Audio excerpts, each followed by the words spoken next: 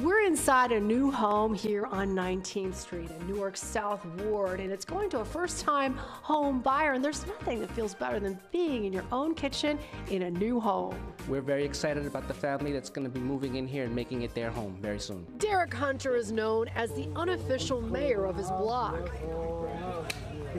He's watched his neighborhood change over the past 35 years. A retired Newark firefighter, his uncle passed away back in 2006, and he inherited this two-story home. I believe he paid like $3,000 for the home, and he gutted it himself and did all the work, and today it's probably worth, I don't know, $500,000–$600,000. Two doors down is a brand new refurbished home. He says an eyesore for years, now look at it.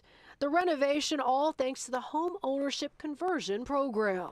It's exciting. Greg Good, the chief real estate officer for a nonprofit called Invest Newark, helped make it happen with a partnership with JP Morgan Chase. This is beautiful. Yes. It's a 3-bedroom, fully remodelished. We tried to keep a lot of the historic characteristic of the house. This is a beautiful dining room.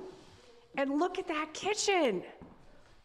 It's just one of 25 eyesores now transforming into opportunities for home ownership for Section 8 holders to help these first-time home buyers who were selected through a lottery. It's really exciting for our residents to be able to access houses that used to be blighted and now are renovated for a first-time home buyer. Allow people who have a housing choice voucher, formerly Section 8, to flip that from covering a part of their rent to being covering part of a mortgage that makes them a homeowner. We actually have 5 available right now, and we also have some vacant property available. The secret to success, housing advocates say, is the continuous support after a family moves in. Once you have ownership of the home, you are the person you call when the heat is down, when you need to mow the lawn. The success story is getting someone in here, but the real story is contributing to the community. Back to Hunter, who says he's looking forward to meeting his new neighbors, creating new memories in a neighborhood he loves. Generational wealth, or generational whatever you want to call it, but